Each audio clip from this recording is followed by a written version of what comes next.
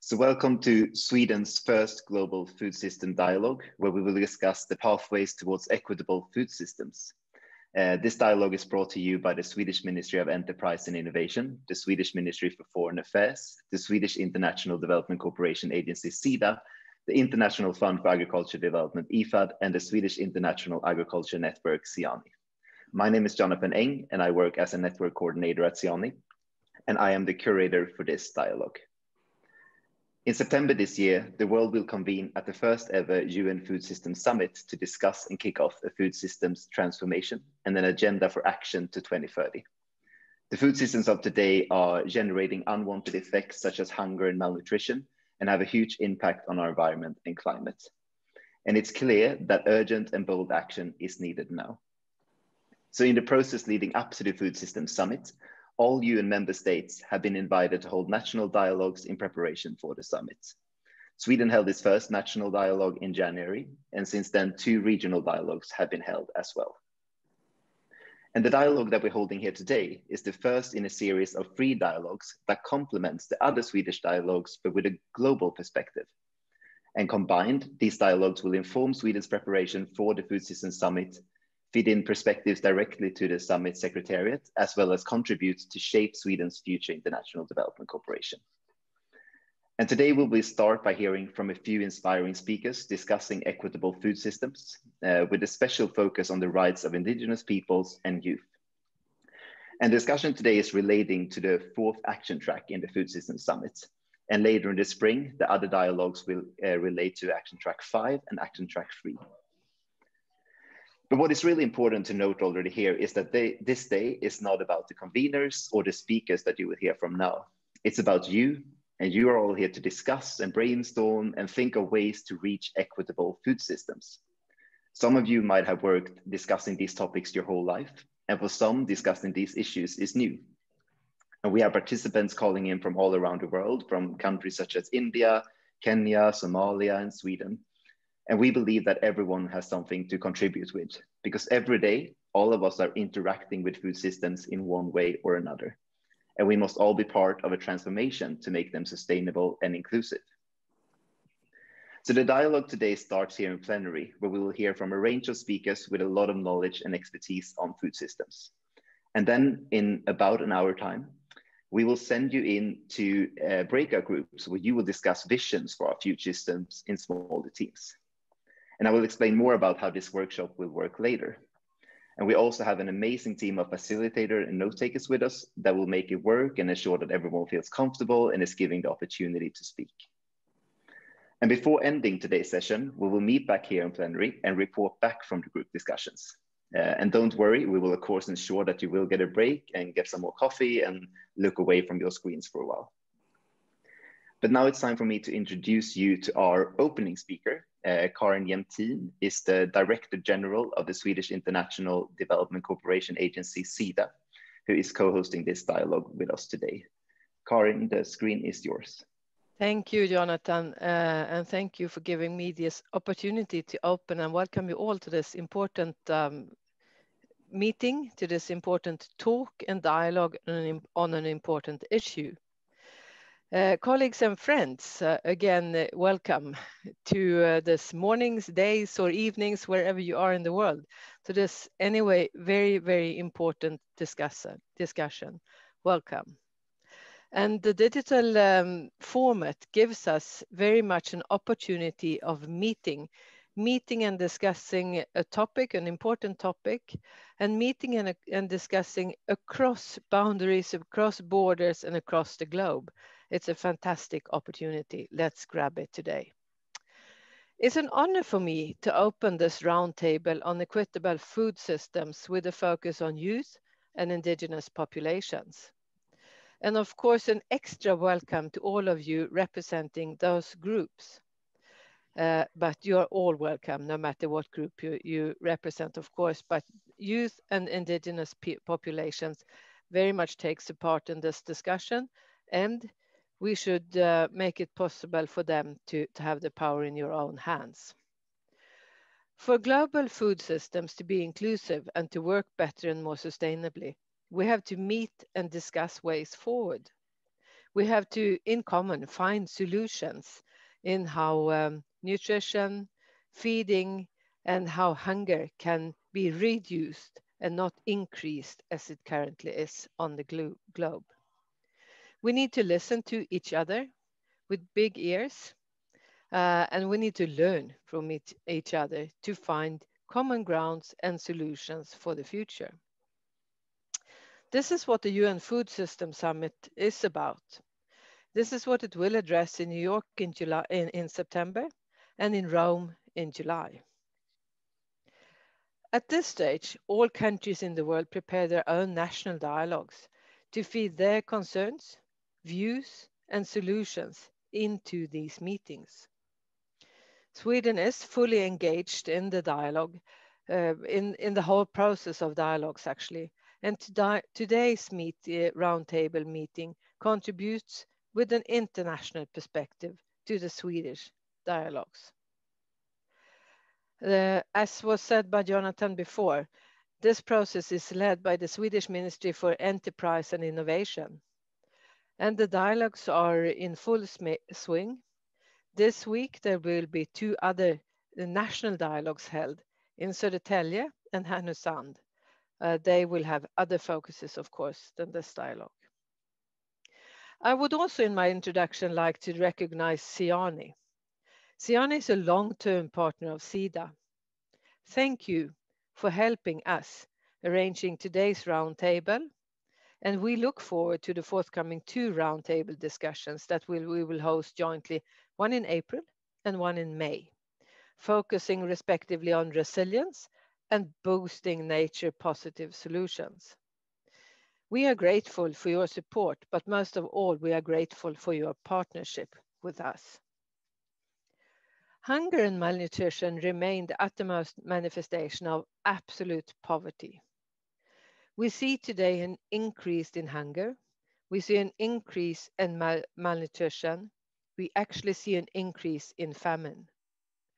Around 700 million people do not get enough food today on a daily basis.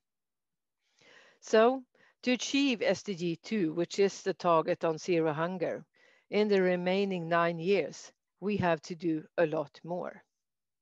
We have to transform food system. We have to transform them in a way so that food actually there is enough nutritious food for everyone, everywhere. Sida, we are an international development agency, and our primary goal is, of course, to eradicate poverty, and poverty in all senses. When supported agriculture and food production, we have supported agriculture and food production, including food systems, since the early 1960s. And still today, a significant amount of our support addresses food production in different ways, mainly through supporting small-scale farmers, including, of course, female farmers in the global south. Inclusive food systems ensure that all people in the world have access to good food, nutritious food, and to healthy diets. And this is what the right to food is about. We have also supported minority and indigenous groups for decades. We recognized the knowledge and practices of their sustainable food systems. For instance, its link to biodiversity. And your guidance for a more sustainable future of food systems is of great importance. And increasingly, Sida is working with the young people as a powerful group for transforming status quo into a common sustainable future. Young people in rural villages, as well as in large cities, carry enormous power for change, also for better and more inclusive food system. The world should listen more to you, and that is important now more than ever before. Dear friends, with these words, I would like to welcome you again to this roundtable. I was about to say this morning's roundtable, but it could be evening or afternoon, wherever you are, but just to this roundtable, preparing for the Food System Summit later on this year. And most importantly, this roundtable is one of very many pieces of the puzzle, preparing us for delivering better on sustainable development goal number 2, and doing it for all. Because the underlying aim of the Sustainable Development Goals is delivering in a way that no one is left behind.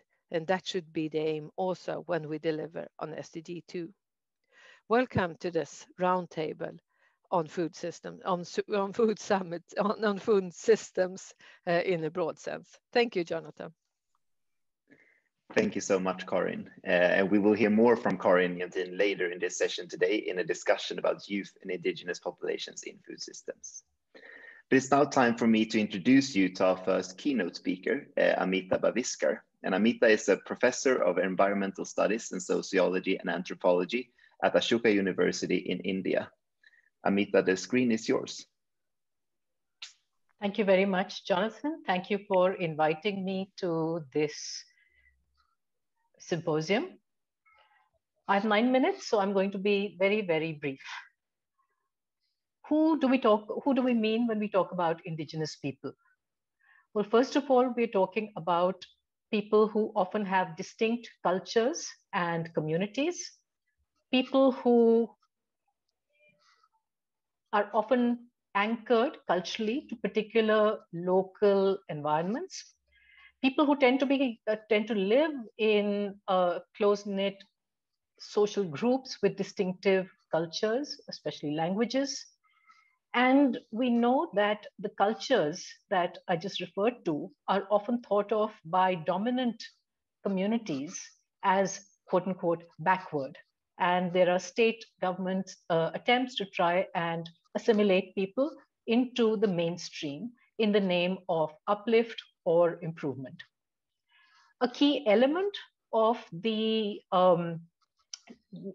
oppression and cultural dominance that indigenous communities have faced historically is to do with the way in which the land-based resources on which they depend, forests, the commons, the land, have been alienated from them in the name sometimes of conservation. So today, most indigenous people live in a situation where the most basic resources that they need for their subsistence and for their cultural survival are denied to them, a tendency that has only increased in India, at least since the 1990s, when economic liberalization has taken away more resources from indigenous people in order to divert them towards the cause of economic growth, causing great inequality among populations. So for most indigenous people today, life is deeply precarious because it means living on a shrinking land base and on nature-based resources to which they have little access, resources that are increasingly being degraded by the larger economic processes at work, which means that more of indigenous people live like this, as laborers, as migrants into an urban or agriculturally intensive environment where they are particularly vulnerable.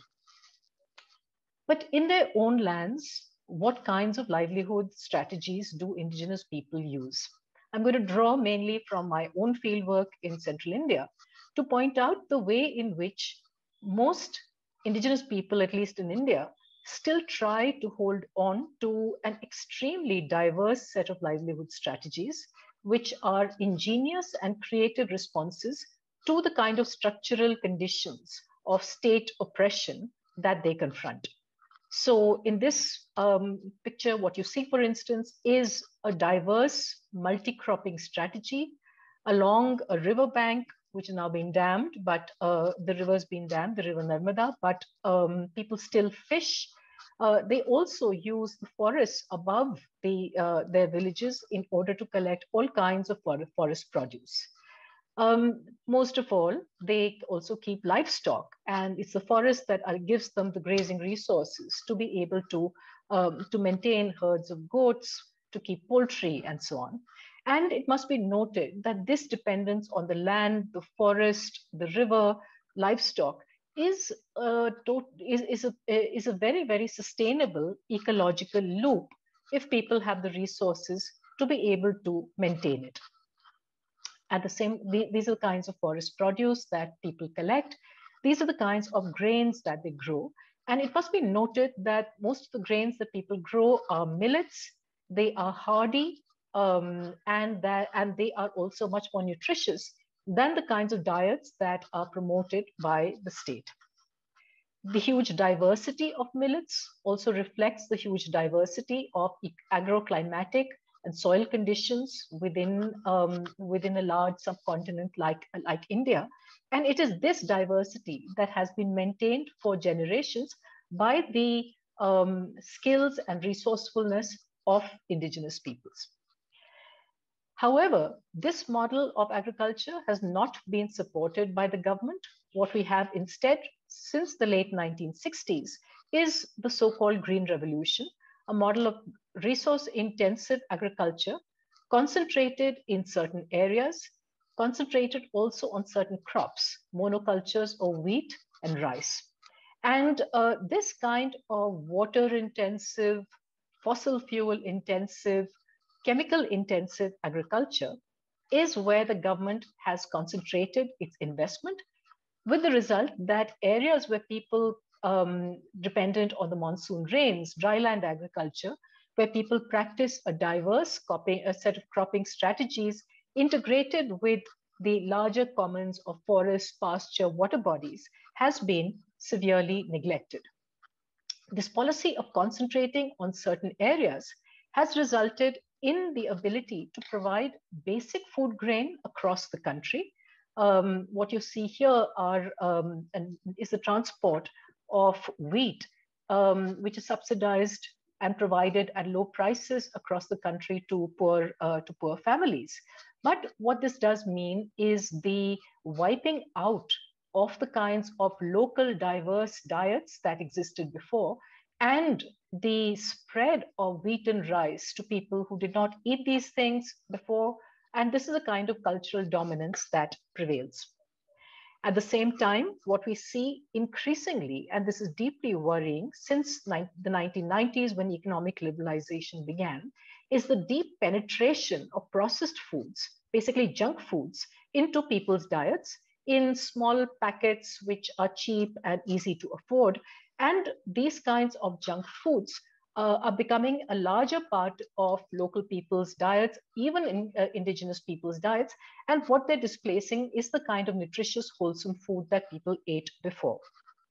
Let me also note that these kinds of processed foods are pushed by very large multinational corporations. Their marketing is supported by glamorous film stars and cultural icons, and therefore these kinds of foods have become much more integrated into people's aspirations, their sense of what the good life is all about. And these set of aspirations also mean that people strive to emulate the Green Revolution model of agriculture with all its capital and resource intensity, even when it is something that they can't afford to do, even when it lands them into debt. In order to have food security, what do people need? Well, people should either be able to grow food, they should either be able to buy food, or they should be able to get food from the state through different kinds of welfare programs.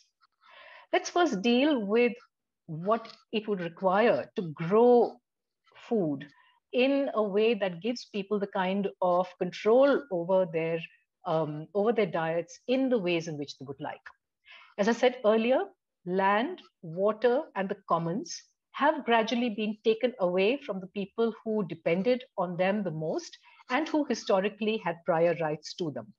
So the first necessity in order to make sure that people have access to food in a sustainable way is to make sure that people have property rights to the resources that they need in order to be able to grow what they want. And the kinds of diversions and displacements and dispossession that has been taking place needs to be fought against at all kinds of levels.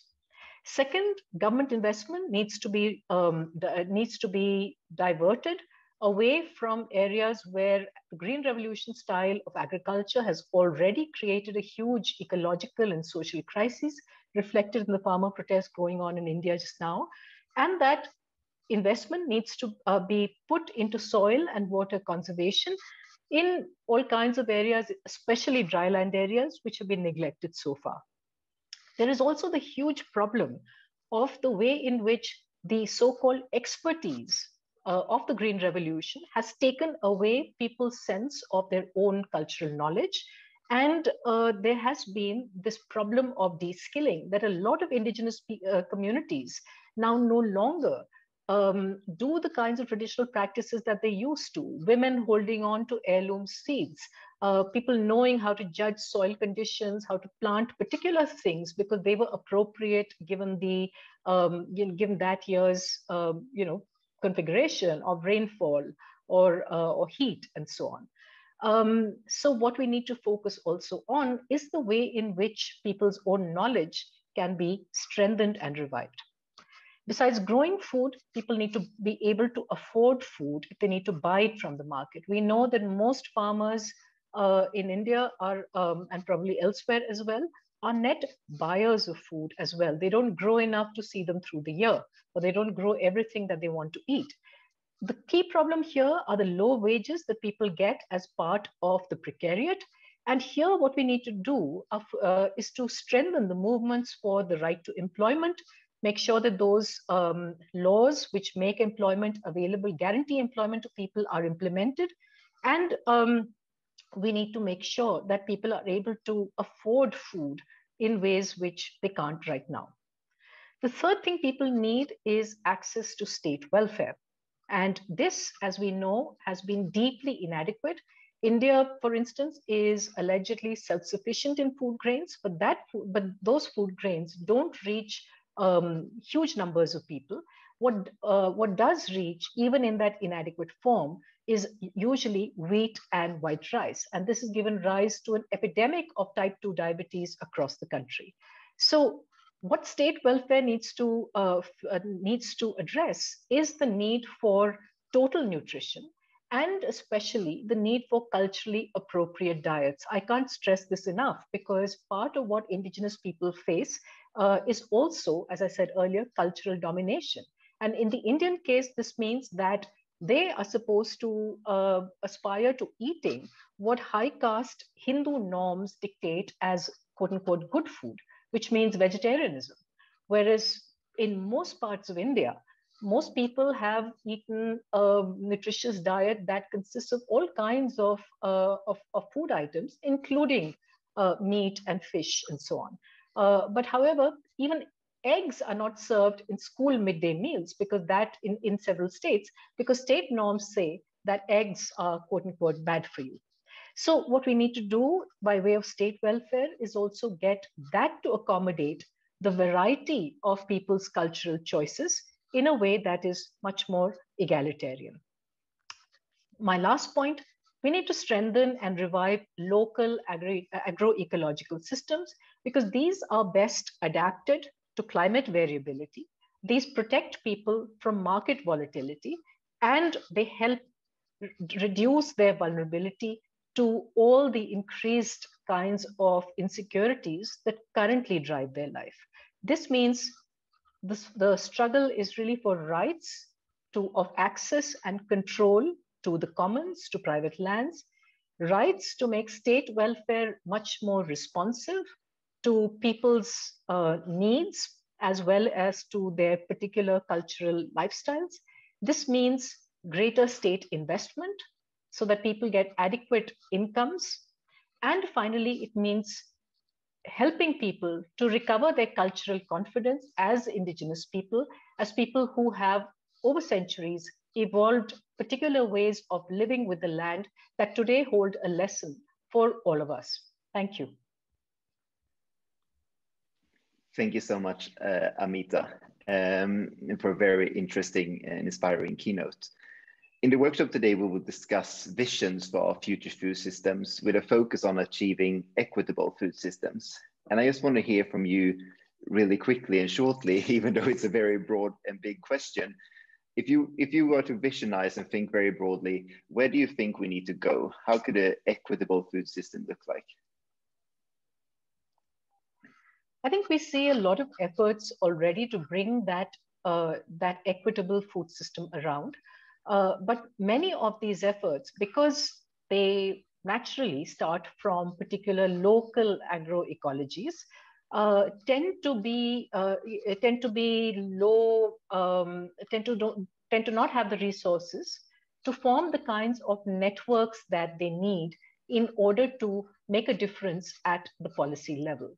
So even when we have certain states who mention a commitment to moving towards more ecologically sustainable farming systems, we find that there is the fear that they're more likely to come together with large corporate organizations in ways where state rollout of these programs tends towards homogeneity, towards principles which actually go against the kind of localized adaptive measures that we're talking about. This, I think, is a key issue that needs to be addressed, namely a network of local efforts coming together and then putting pressure at the national level. At the national level, because of mobilization around issues like, say, forest rights, rights to land, rights to employment, we see that there is legislation in place, but the spirit of that legislation has rarely been carried out in terms of actually realizing it on the ground. The results are really piecemeal. So we need a much more vigorous civil society effort to make sure that, for instance, employment guarantee schemes are not used to just get people to keep, relaying the same road year after year, but in order to build resources that last, investing in the land, in soil and water conservation, and so on. So what I see is a mixture of people experimenting on the ground with localized strategies, and the weaving together of these kinds of strands in order to put pressure on national policies. But one element which always gets left out when we talk about indigenous people and their relationship with the land, with the state, and so on, is this element that I can't emphasize enough, which is the role of multinational corporations, the kinds of diets that they're pushing, and the actions that need to be taken internationally to try and get them to actually impoverishing people's diets in the ways in which they are through their very, very heavy marketing rich strategy or persuasion. Thank you so much, and thank you for being with us today, for giving this keynote. We're now moving quickly from our first keynote to our second keynote speaker and the last keynote speaker of today, Rahul Antal. Rahul is a technical specialist on rural youth and social inclusion at the International Fund for Agriculture Development, IFAD. Rahul, the screen is yours. Thank you, Jonathan, and good morning, good afternoon, and good evening to everybody. I'd like to extend warm greetings and best wishes to everybody in these rather bleak times.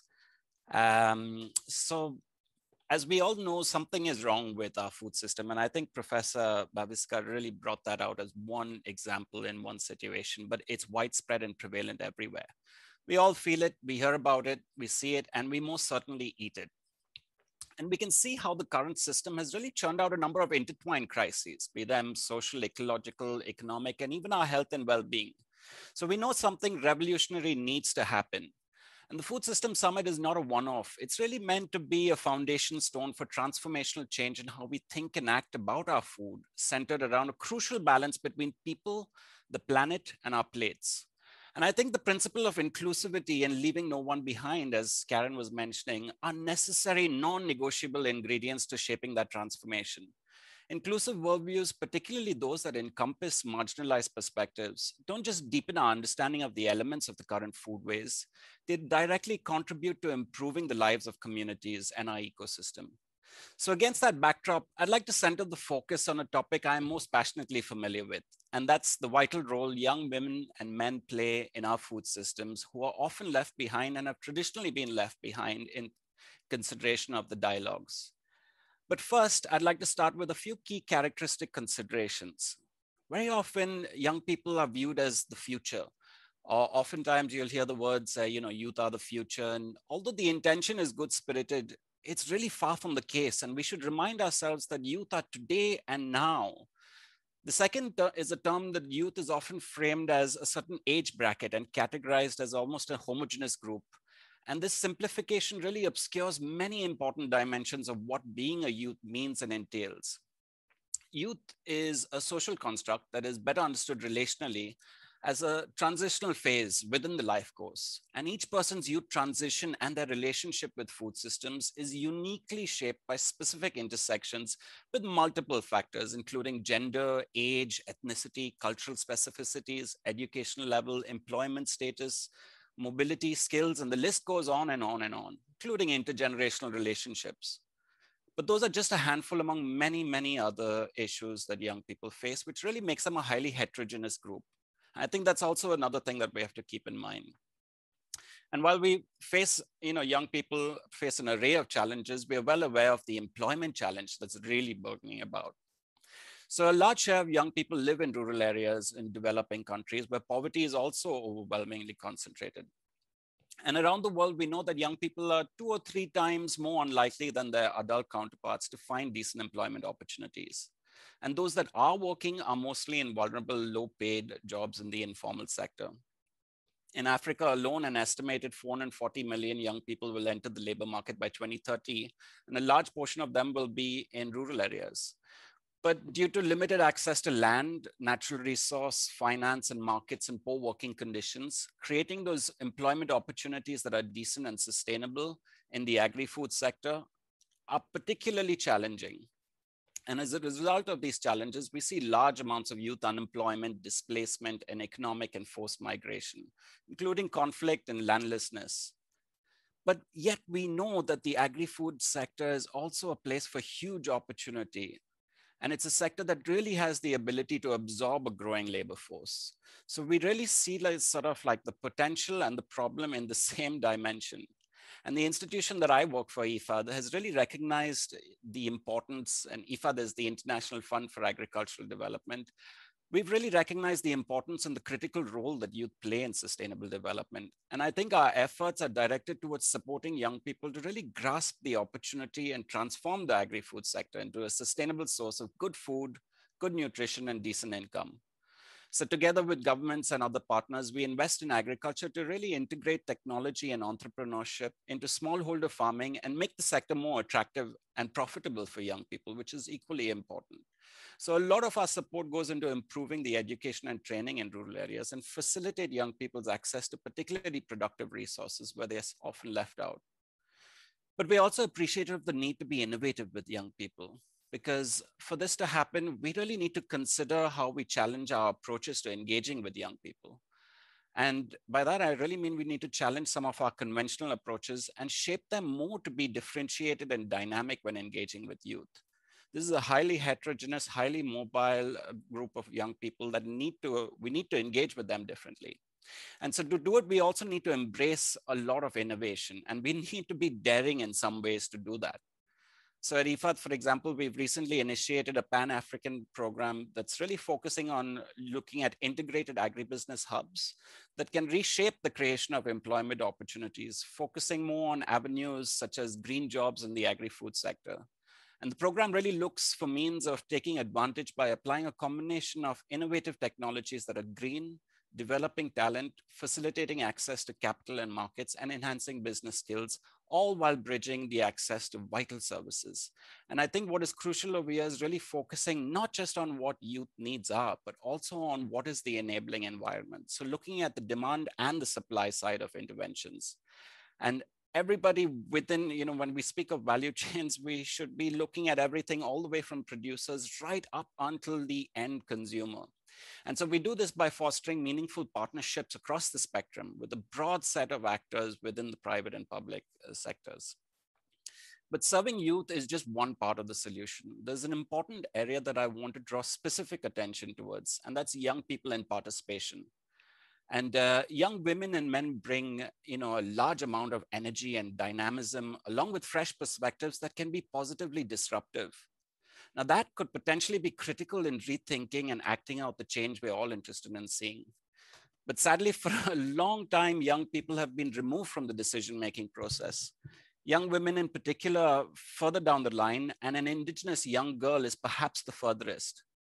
But as I said earlier, if these voices need to be at the forefront, we need to reverse this tradition.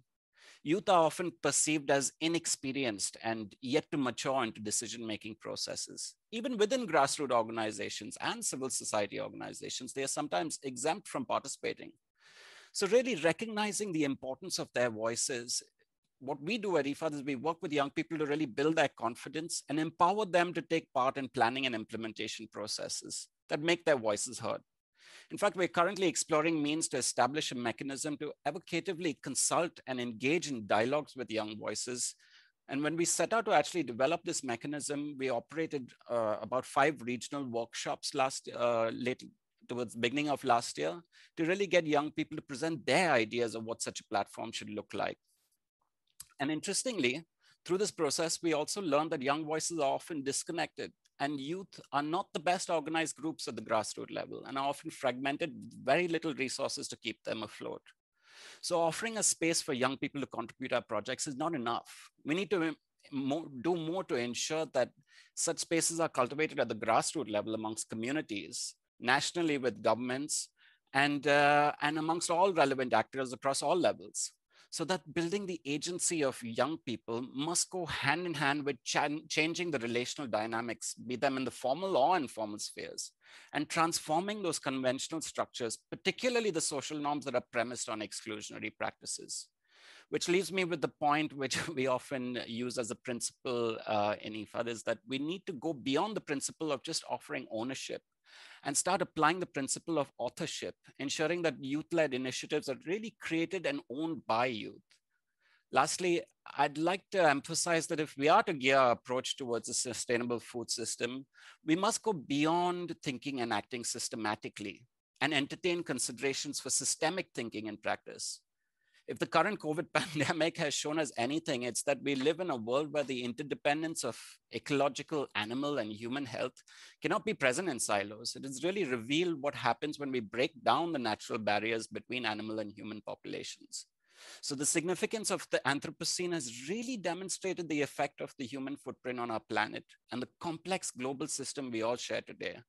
It's shown us how systemically challenging our world has become. And in the same vein, climate change, biodiversity, economic activity, and social stability are elements of the same one system.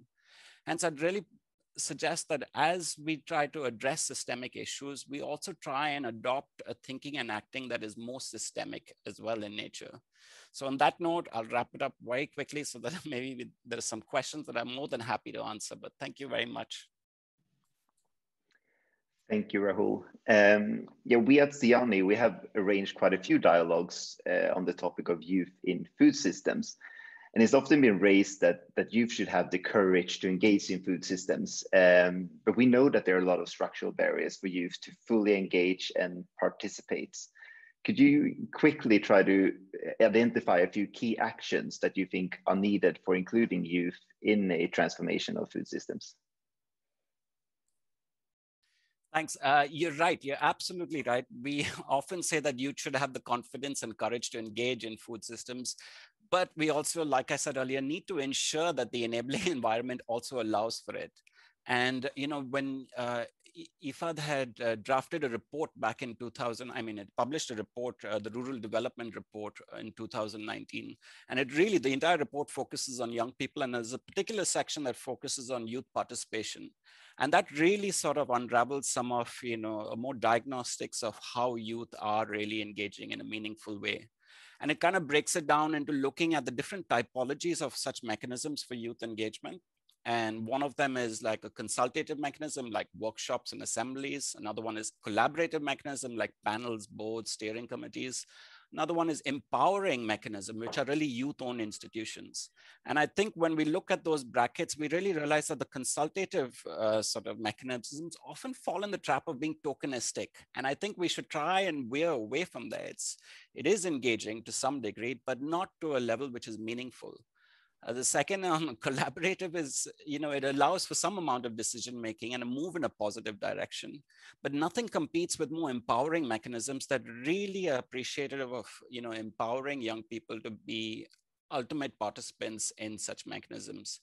But participation mechanisms need accounting for the heterogeneity, as I was saying earlier, and the diversity of youth cohorts. And this is an absolute crucial element. And for example, often when consultative processes are opened or when policies are drafted or actions are developed, there may be far more focus on urban youth and little or nothing on rural youth, or amongst elder youth and not on younger youth, or with a neglect to certain ethnic or cultural sensitivities. So it needs to be sort of encompassing in that sense. And there's also a need to have an all-round receptiveness, and particularly political receptiveness for implementing participation mechanisms. And that itself is a first step.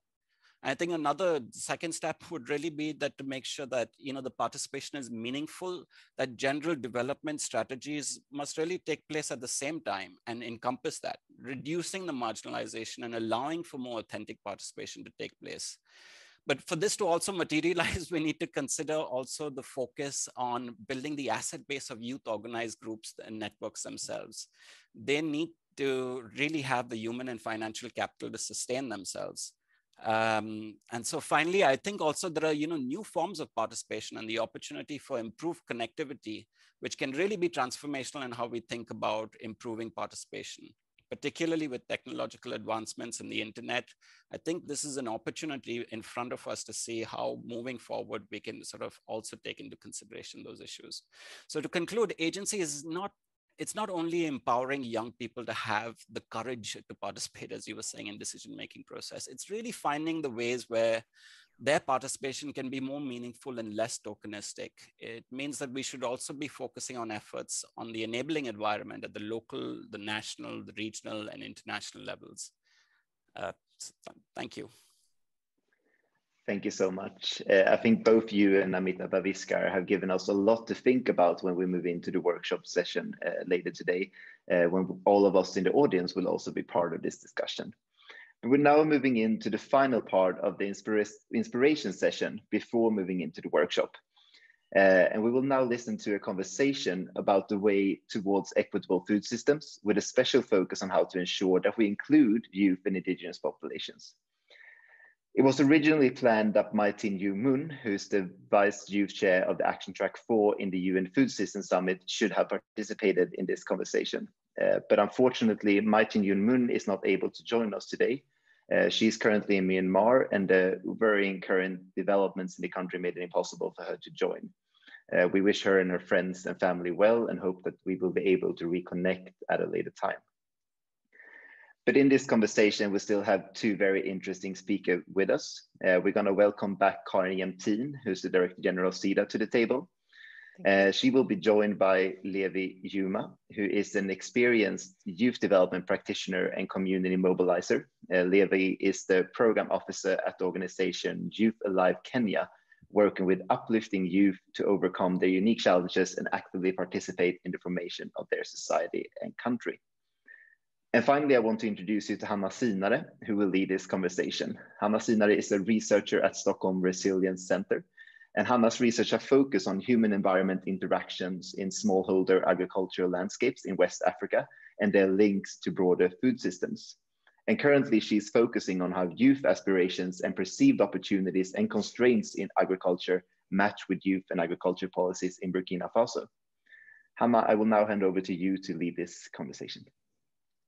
Thank you, Jonathan. And great to have you here, Karin and Levi. I would like us to start off with the vision.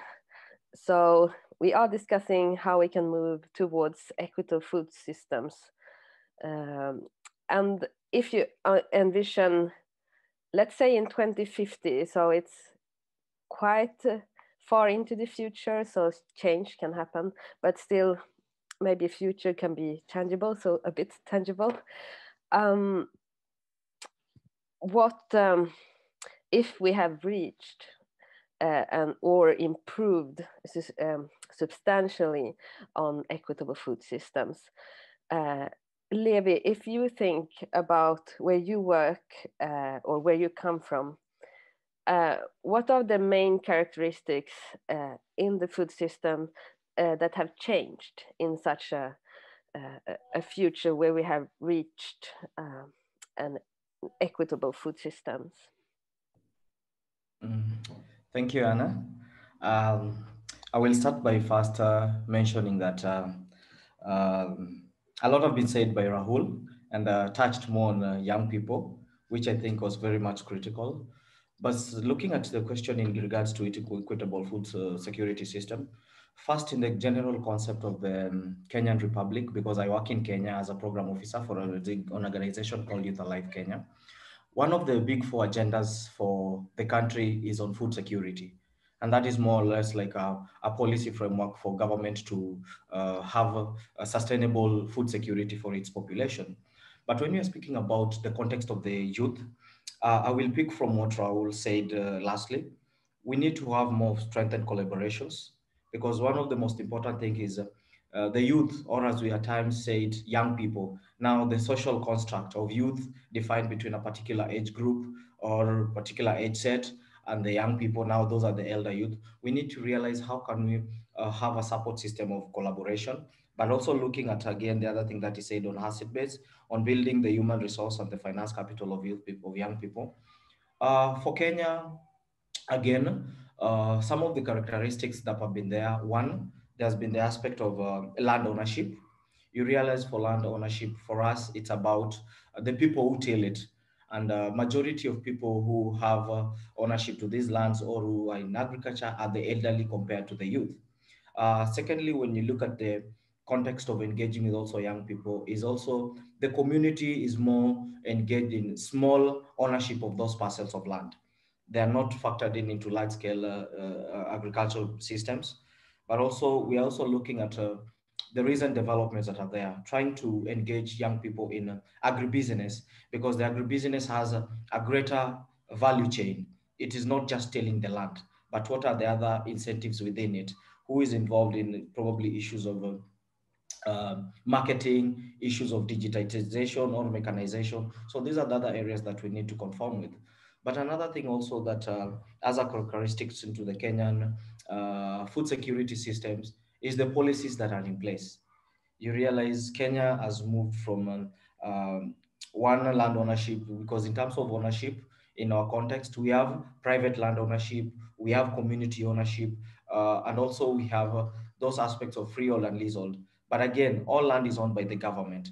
But the context of ownership of the land is also critical because, again, it's owned by families or the elderly. That's make it also difficult for youth to engage in agriculture, because before you participate or you are involved in this engagements that focus on food security, you have to seek probably permission from your parents. At the same time, the policies are not favorable for you. And again, as young people, for us, the changing in the modern world is land or tilling of the land for food is for the elderly. So that is the greatest challenge that we have. The other characteristics is, again, issues about the labor force. Again, I've mentioned the labor force is mainly dominated by, again, the older generation since time immemorial. So it's something also we need to focus on. How can we also have youth people to be part in having sustainability?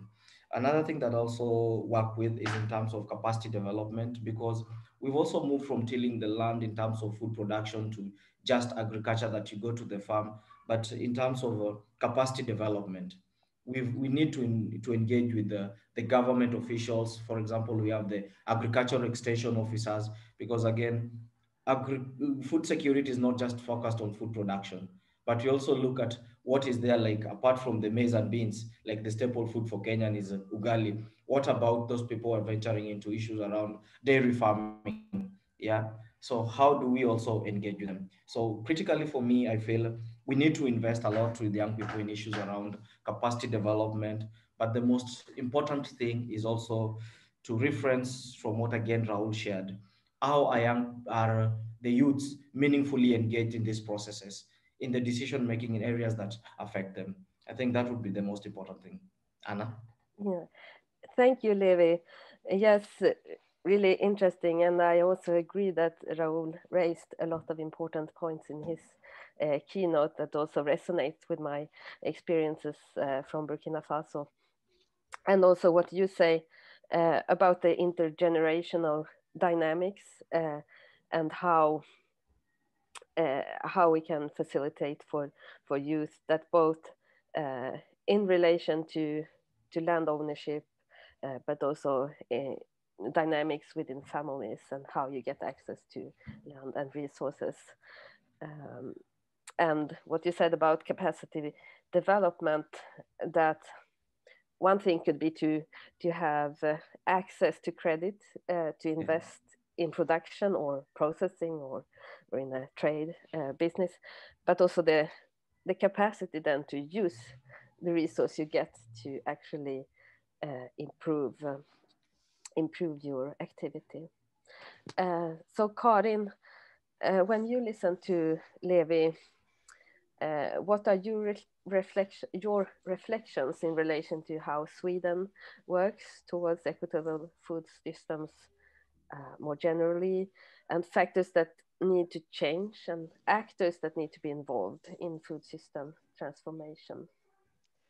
Thank you, Hannah, and thank you, Levi, for your words.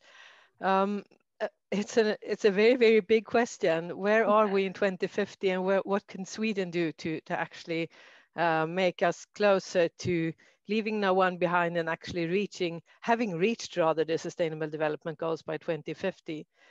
At Sida, we work with something called the multidimensional poverty analysis. For us, that's important because it helps us actually analyzing poverty in 4 dimensions.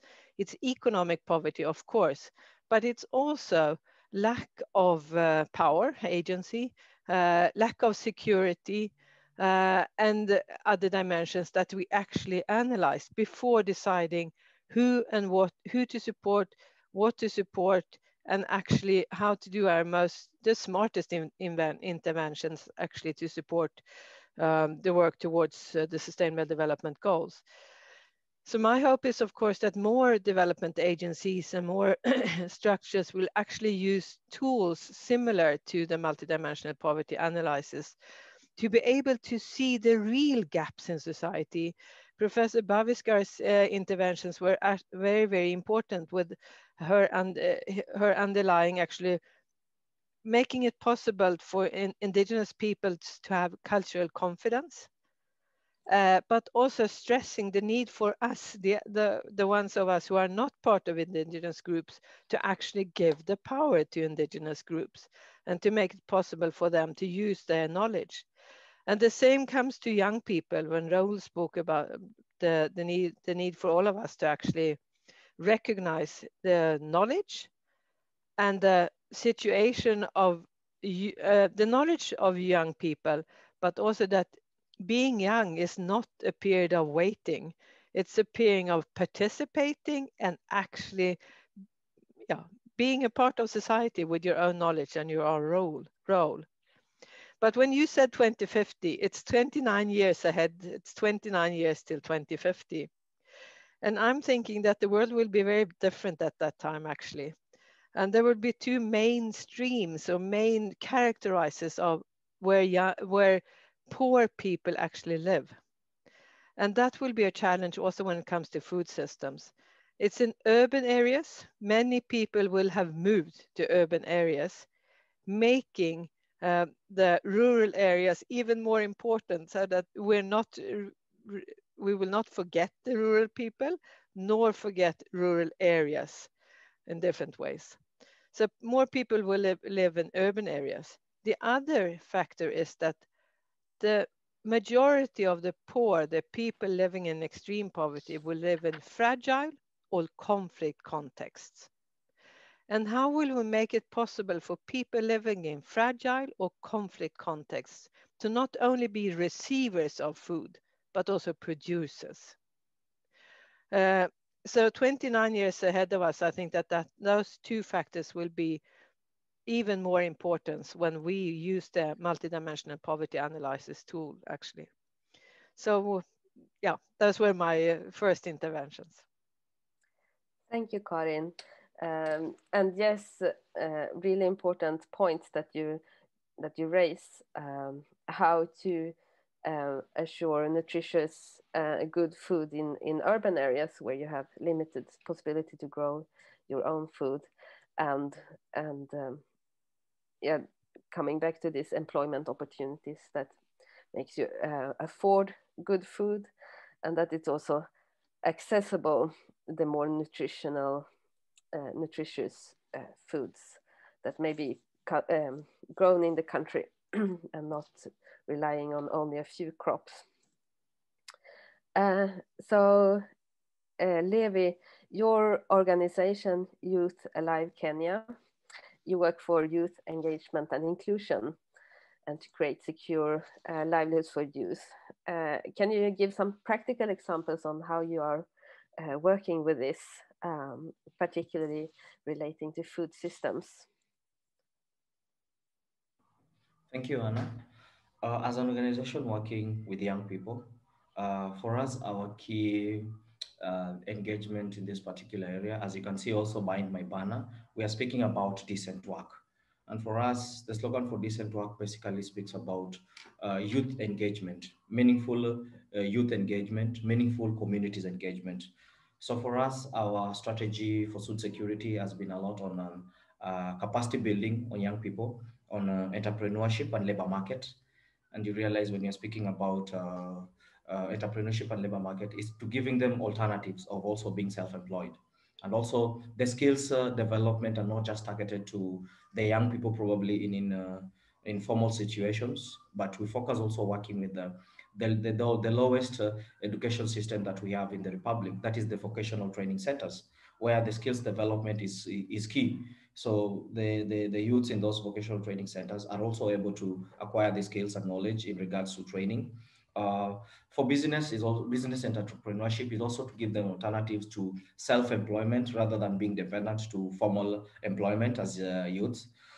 Secondly, for us as an organization has been to have collaboration with governments, because government also provides some social capital to young people involved in agribusiness, agriculture, or other spheres of engagement that they have with the young people. So for us, the partnership is on collaboration in linking the youth with these opportunities, because for us, we have what is called the Youth Enterprise Development Fund, Women Enterprise Development Fund. So these funds are basically aligned to support the youth and women in their areas of support. So we're able to provide these linkages with the youths for those opportunities.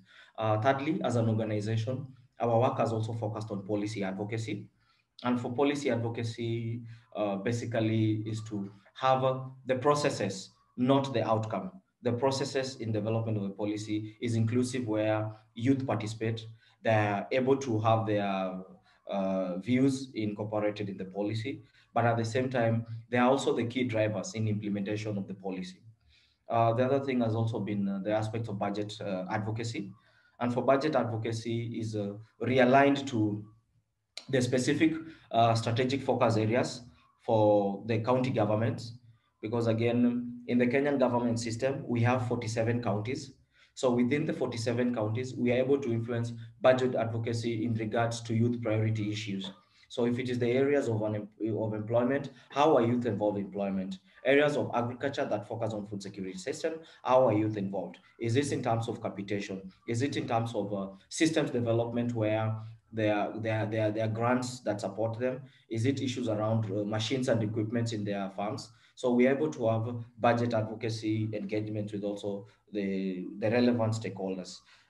Finally, for us, the key aspect has to be also what, as an organization and as a youth organization, we leverage on the digital platforms. How do we work with the young people using these digital platforms? But not everybody can access the digital platforms. We've also embraced what is called a bulk SMS, where we are able to give information on the recent happenings that are happening in whatever or whichever part of the Republic. So that has been our engagement with the youth. Yeah. Thank you, Anna. Thank you, Levi. Yeah, it's really interesting that the different ways you are using.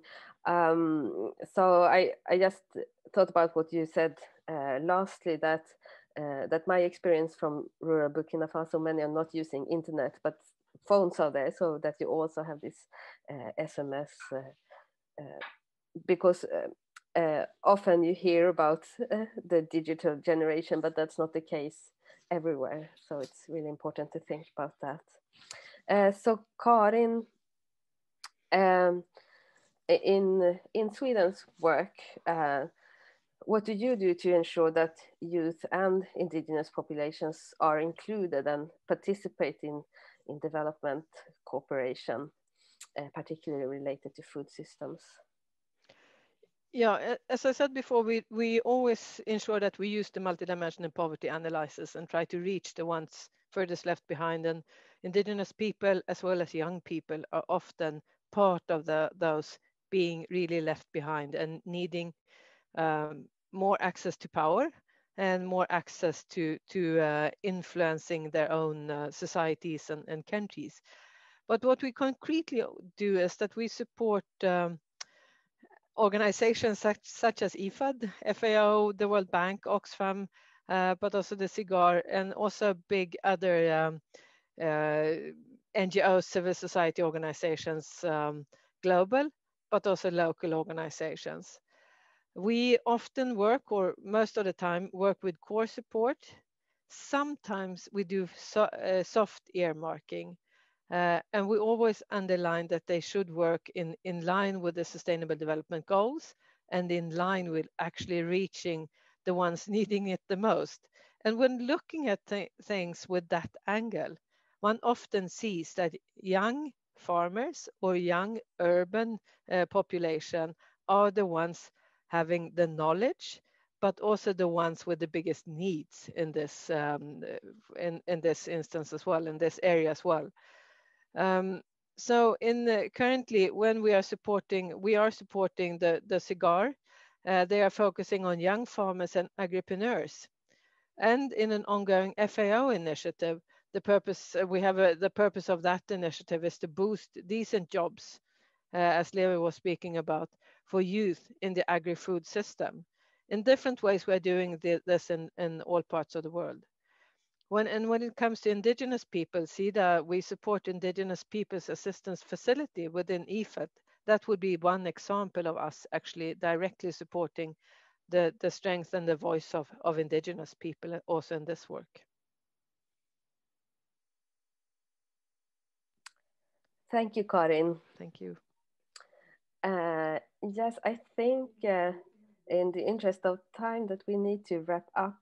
It was a very interesting and engaging conversation that we could have continued, I think. But Jonathan, I think we need to move on. Yes, unfortunately, yeah. Thank you. But thank you so much, Hanna, Levi, and Karin for this very interesting conversation. And I also want to thank everyone who has followed us through our live streaming on Facebook, and hope that you will connect with us at future dialogues as well.